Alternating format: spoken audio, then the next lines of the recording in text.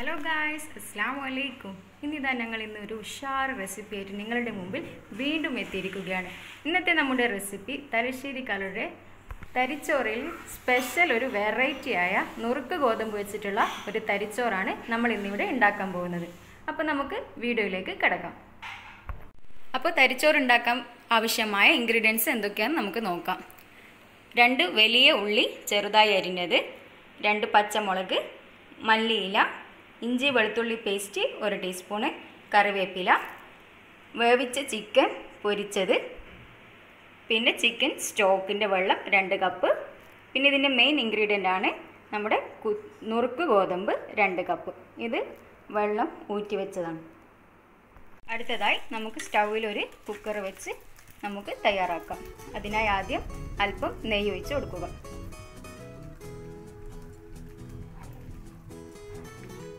അല്പം കടുക് ഇട്ട് കൊടുക്കുക. കടുക് നന്നായി പൊട്ടി വന്നിട്ടുണ്ട്. ഇനി ഇതിലേക്ക് നമുക്ക് ഉള്ളി ഇട്ട് കൊടുക്കുക.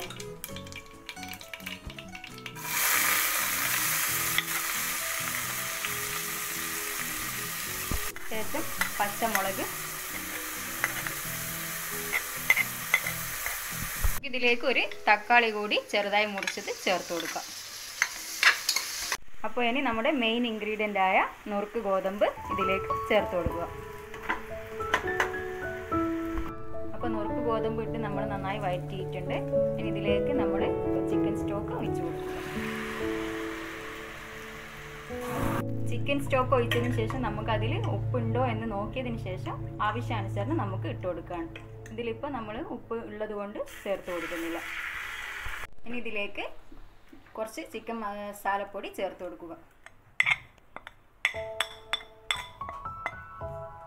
1/2 സ്പൂൺ ഗരം മസാലയും കൂടി ചേർത്തുക.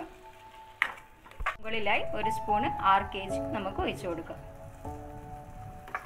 നന്നായി എല്ലാം കൂടി ഒന്ന് മിക്സ് ചെയ്യുക.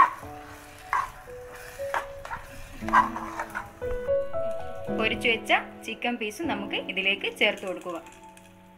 അവസാനമായി ഇതിലേക്ക് നമുക്ക് കറിവേപ്പിലയും മല്ലിയിലയും ചേർത്ത് കൊടുക്കുക.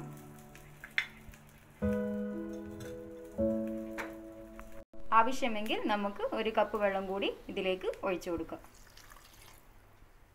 അപ്പോൾ എല്ലാം ഇളക്കിയതിന് ശേഷം നമുക്കിത് കുക്കർ മൂടാം. ഒരു വിസിൽ വരുന്നത് വരെ നമുക്കിത് വേവിച്ചെടുക്കാം. ഫുൾ ഫ്ലെയിമിൽ നമുക്ക് ഒരു വിസിൽ വരുന്നത് വരെ ഇത് വേവിച്ചെടുക്കാം. നമ്മുടെ ഉഷാർ തരിച്ചോറ് ഇവിടെ റെഡി ആയിട്ടുണ്ട്. എല്ലാവരും ഇത് ട്രൈ ചെയ്ത് നോക്കണം. നിങ്ങൾക്ക് ഇഷ്ടപ്പെട്ടാൽ ലൈക്ക് ചെയ്യുക, ഷെയർ ചെയ്യുക, സബ്സ്ക്രൈബ് ചെയ്യുക.